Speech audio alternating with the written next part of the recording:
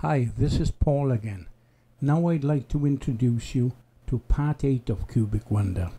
In my last two videos, I showed a lot of interesting results in helixes for DNA and stuff like that. Most of the work I'd done was based around the cube with the tetrahedron and octahedron.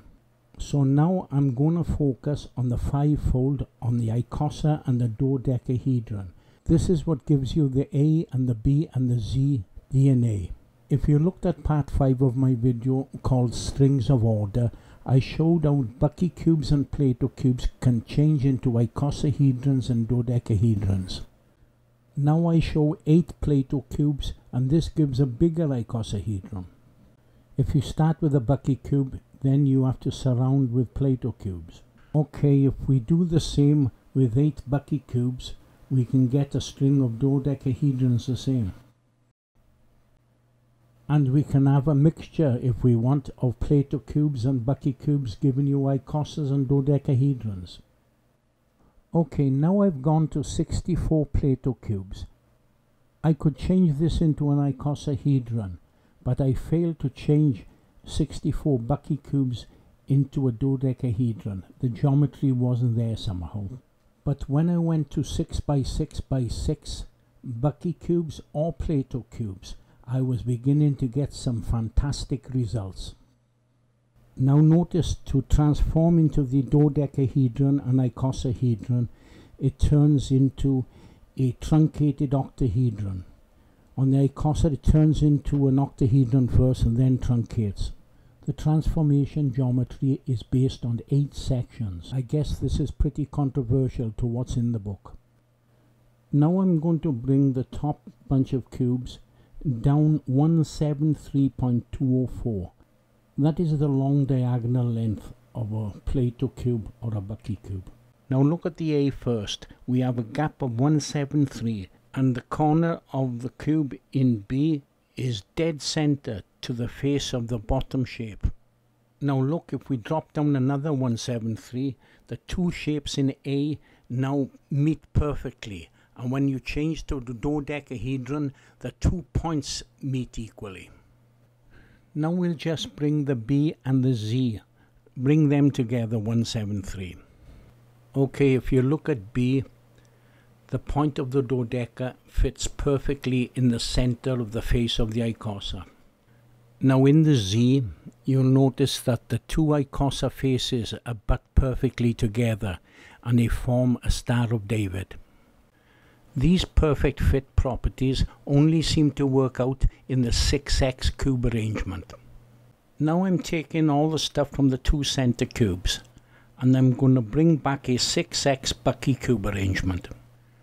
And I'm going to slice down this cube until I get a 3x Plato cube arrangement. This will be 50% the size of the 6x Bucky cube. Now I'm going to make an outline of that 3x Plato, and then I'm going to take a copy to the two dodecas, and then I'm going to get the third dodeca in. I am showing this because the cube lines up with 8 vertices of the dodeca, and this shows that the 5 platonic solids are involved in DNA. If we focus now on the dodeca, you can see 3 concentric pentagons on one of the faces. I'm going to change from now on into the plain dodeca, because we don't need all these colors. Now let's focus on the Icosa. This one's an interesting one. Notice I show the edges of a cube octahedron, and that turns into the Icosa. Look at this. This third generation Icosa turns into a perfect C60 molecule. Carbon comes in soccer balls and flat laminates. All this stuff can be found in Cubic Wonder.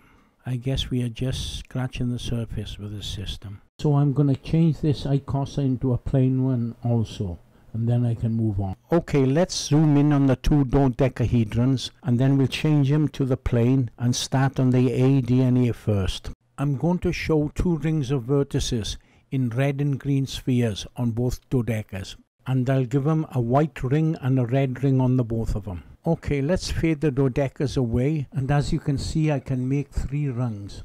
Now these rungs would give us a helix, but they seem to be too far apart. I'm going to take the dodecas closer.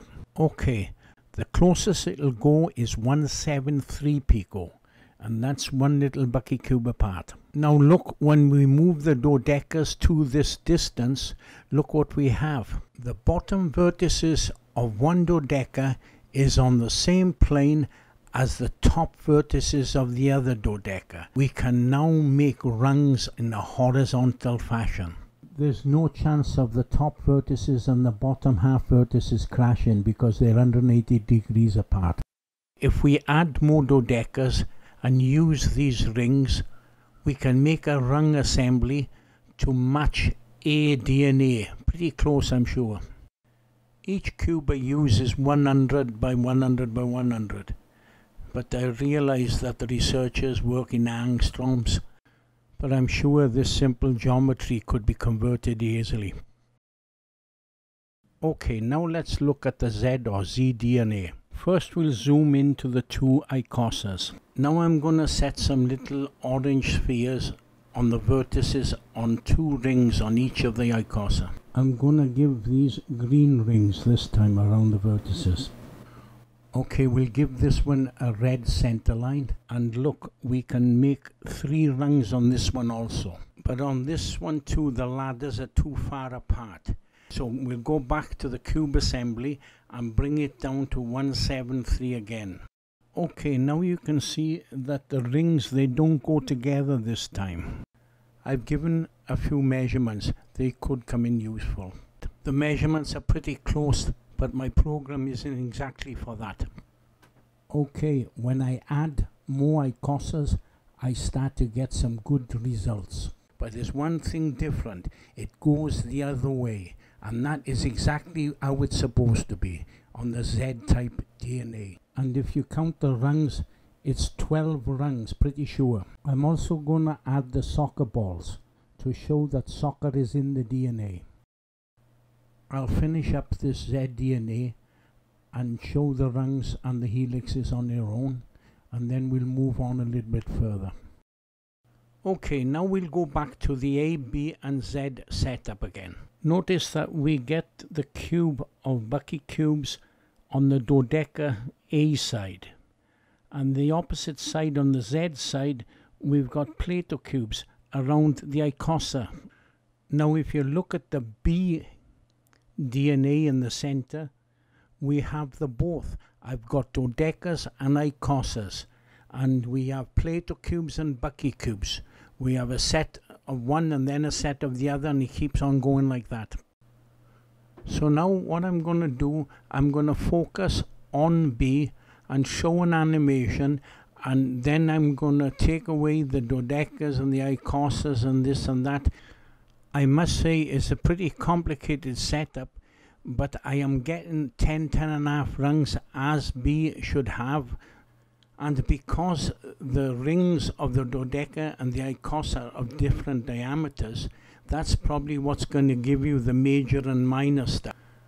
Something I'd like to add, the helixes seem to run pretty good, because sometimes when the helix is wrong, it doesn't run very good. It would be nice to get some feedback on this. Also, as we move on a bit, I'm going to show different color swirls. So anyways, thank you for watching my video. So this is Paul signing off.